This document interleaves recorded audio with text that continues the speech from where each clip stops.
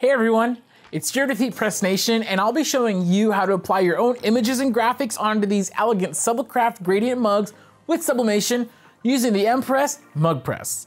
So stick around as we'll customize this.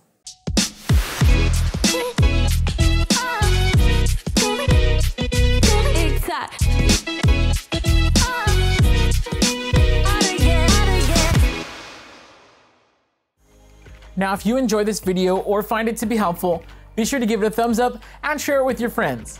But to catch the latest tutorials and live episodes from MPress Nation, don't forget to subscribe to our channel and click the notification bell. All right, let's get started.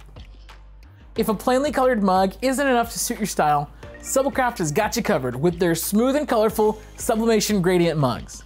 Available in 8 very cool essential colors, these mugs feature a faded appearance where the bottom half is the main color, and the top half is more translucent by the rim. Especially with a color that suits your imagery, SubliCraft's gradient mugs are the perfect items to make your custom mugs stand out from the others with their soft feel and fashionable looks. Of course, you'll first need to prepare your image and scale it within the imprint area of the mug. To help speed up this process using graphic design software, you could use our 11-ounce sublimation mug template in the description below.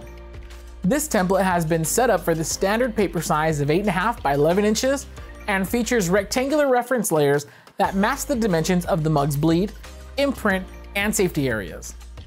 As a tip, you can use the bleed layer as a clipping mask to fit in any full bleed images accordingly.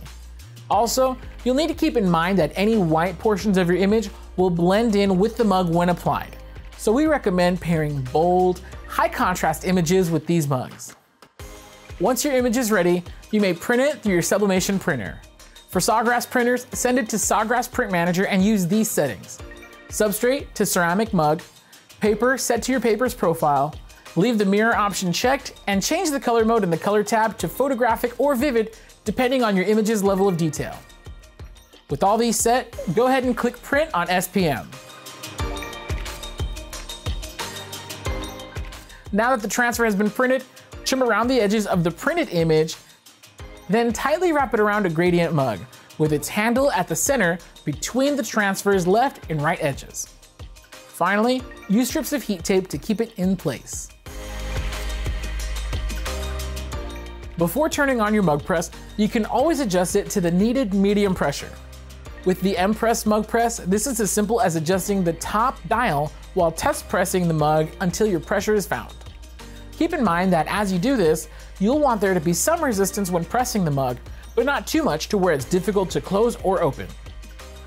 Once you've found the right pressure, you may take out the mug and turn on your machine, setting it to 190 seconds at 385 degrees Fahrenheit. As soon as your mug press reaches temperature, simply slide your mug inside the heating element and press it.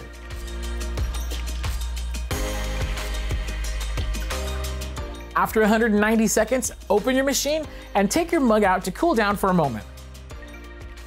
Once it's cooled, you may peel your transfer off and you've now customized a beautiful SubliCraft gradient mug with your image.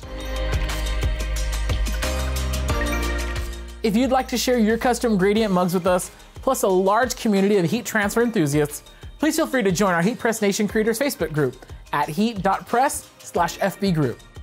To learn more about SubliCraft drinkware and other sublimation products, be sure to visit us at heatpressnation.com.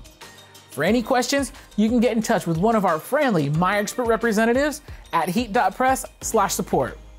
Once again, I'm Jared with MPress Nation. Thanks for watching and keep on creating.